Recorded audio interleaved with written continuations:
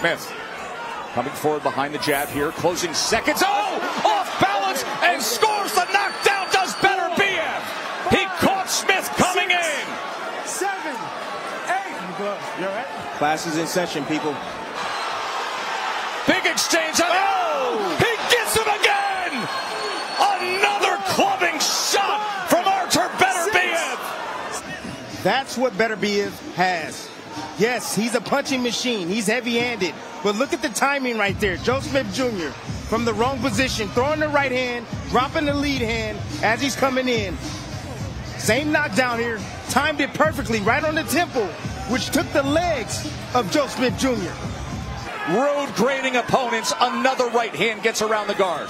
Uppercut tries to sneak in. There's a hook. There's an uppercut. Beterbiev's on the attack. Joe Smith is crumbling again into the ropes. He is in serious trouble here.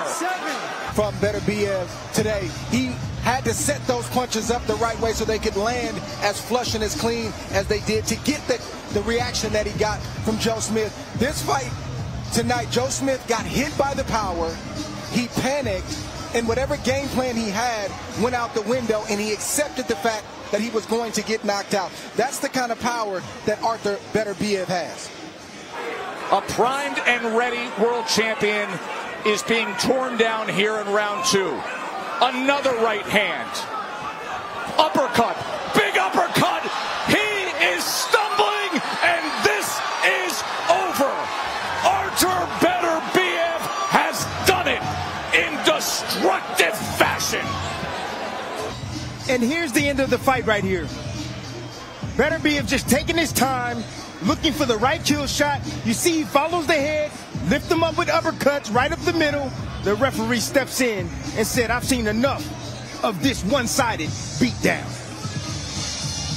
And Artur Beterbiev is now about to hear it official that he has his 3rd belt. Paint on any of the labels you want for Artur Beterbiev. Most destructive, most heavy-handed. Whatever you want to say, he fits it when you're putting it in that bucket.